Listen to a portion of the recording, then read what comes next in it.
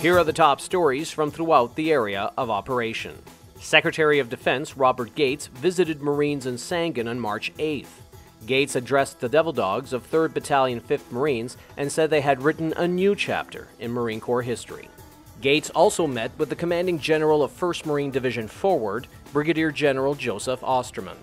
At Camp Leatherneck, 2nd Marine Aircraft Wing Forward accepted responsibility of Coalition Air Combat Efforts of Regional Command Southwest from 3rd MAW Forward in a transfer of authority ceremony March 9th. How do I feel that the turnover went from 3rd MAW to 2nd MAW? There's only one word to describe that, and that it's been absolutely fantastic. 3rd MAW has been professional, thorough, and probably one of the best units that we could take over from. The ceremony marked the end of 3rd MAW Forward's year-long deployment to Afghanistan. Also at Camp Leatherneck, 21 Afghan National Army soldiers graduated from the first ever generator repair course.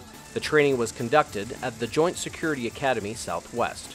So now that they have this capability, we get some of these graduates to be in the field for a while and be working on the generators.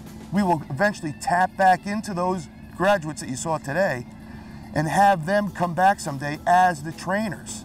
Marines and Coalition forces recently completed the Route 611 road improvement project in Sangin.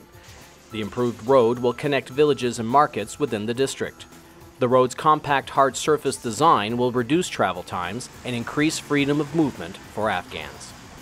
Those are your headlines for March 11th, 2011.